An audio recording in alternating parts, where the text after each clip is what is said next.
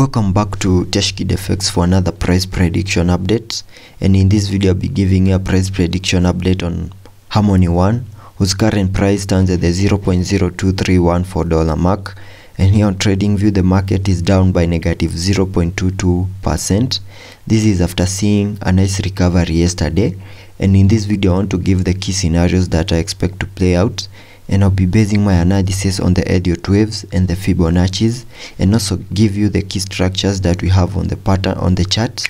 So if you're interested in such content, make sure that you stick around till the end of this video. I'll kickstart the video by giving a brief of what has been happening on this chart. From the all-time high, we have been seeing these lower prices in this massive ABC correction, and the ABC correction has taken us to around the $0.016 mark. And by so doing, I believe Harmony One has done whatever it needed to do in its ABC correction, and soon we might see that pump to the upper side in this Elliot wave pattern, taking us back to an all-time high in that wave 5. And before all that plays out, there are key scenarios that I expect to play out, key areas of resistances that we need to break above, and that is what I want to briefly discuss in this video. So going to the 4-hour chart.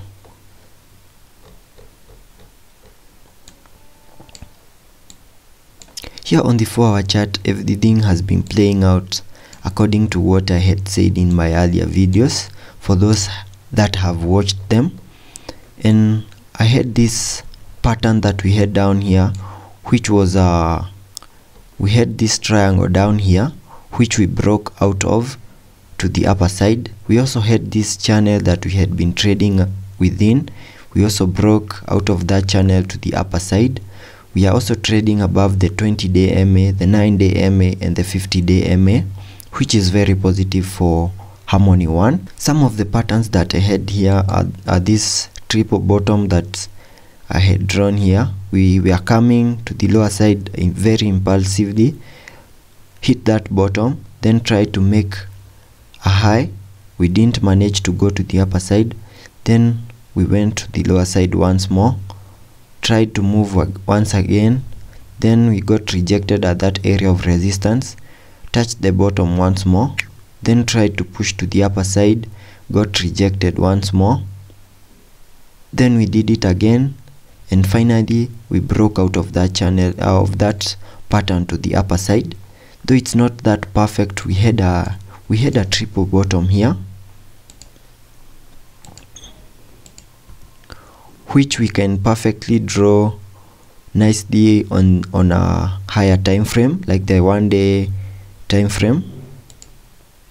But here on the 4-hour chart, it's not that perfect, but we had this neckline on this horizontal area of resistance at around the $0.019 mark. And once we broke out of that channel, which was that area of resistance, we continued pushing to the upper side, and I had a target area of the height of the neckline of that double bottom or triple bottom that we had over here. So if I place that height to the point that we had that breakout, you can see that we broke a significant area that is equivalent to that height, and we continued pushing to the upper side to that key area of resistance at around the $0.022 mark.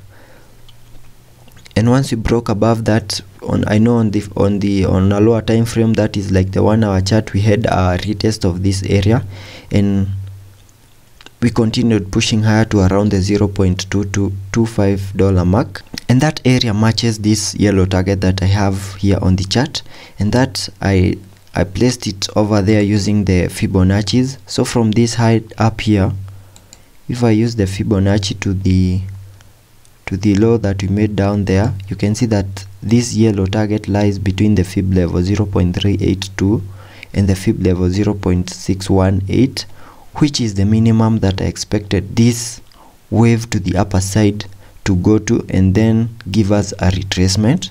You can see we went and made that high at around the 0.382 fib level, that is at around the $0.02485 mark. Then from there we started having a retracement to the lower side, and that movement gives me the scenarios that I expect to play out here.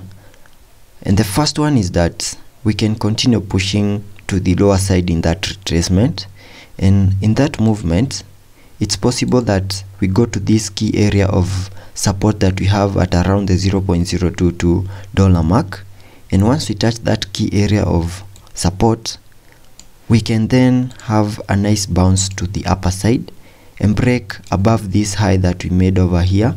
And if that happens, we can maybe have a retest of that area and then continue pushing to the upper side, and that move should take us to around the $0.03 mark. It's also possible that once we have that retracement and maybe touch that key area of support, it might not give us support and we break to the lower side, and that would mean we can go back to around the $0.019 mark, and because that is the next area that we'll be finding our next key area of support, and maybe from there we can have that bounce to the upper side.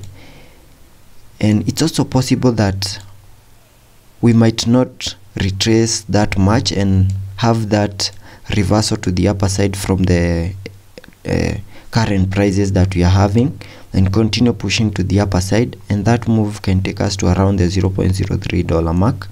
But maybe we might need to go to that key area of support down here so that we can have a solid support to give us that pump to the upper side. And that key area of support, note it's close to the fib level, 0.618 fib level. So if we break below that and we also lose the fib level 0.618, I think that would mean it's possible that we get to the $0.19 mark, because it's the next key area of support, and also it's on the fib level 0.786 fib level.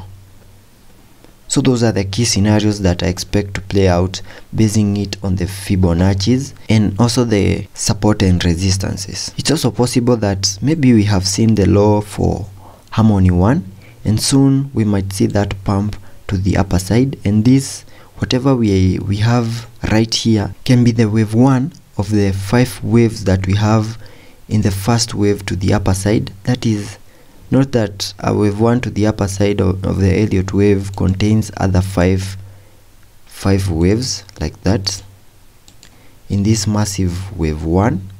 So it's possible that whatever we are seeing here might be that wave 1 to the upper side, because maybe the low is in, and the minimum that I'll expect that wave 1 to the upper side to do, I'll be trying to get a target using the trend based fib. So I get the trend based fib and connect 2 lows and 1 high to get another high. So if I do it like that, you can see I get a target area between the $0.027 mark. So if we continue pushing higher and we get to the $0.027 mark, it's possible that that might be the wave 1 of that higher wave 1 count to the upper side. So we need to be patient and see whether we are going to get to around the $0.027 mark, and if we break above that and get to around the $0.03 mark, that will be giving me confidence that that could be the wave 1 of that Elliot wave that I have shown you here. And if that plays out, I'll keep you updated. And if I go to the indicators to see whether those moves can be supported, here on the RSI we are in the oversold region, and that would mean soon we might see lower prices on the chart to try and create room also on the RSI for us to continue pushing to the upper side. So we need to prepare for a little bit of a retracement on the chart. Also on the MACD, we are just seeing an increase in volume. There's no bullish cross or bearish cross. We need to be patient and see how that plays out. If I also go to the daily chart to see how the indicators look like, on the RSI we are trading at around the 47 mark, and that would mean we have massive room for us to continue pushing to the upper side. So if we get a bit of a retracement on the 4-hour RSI, that would be very nice, because on the daily chart we have massive room for us to continue pushing higher. And if we get to around the $0.03 mark, then it's possible that we might be headed for higher prices. And that's the update for Harmony One.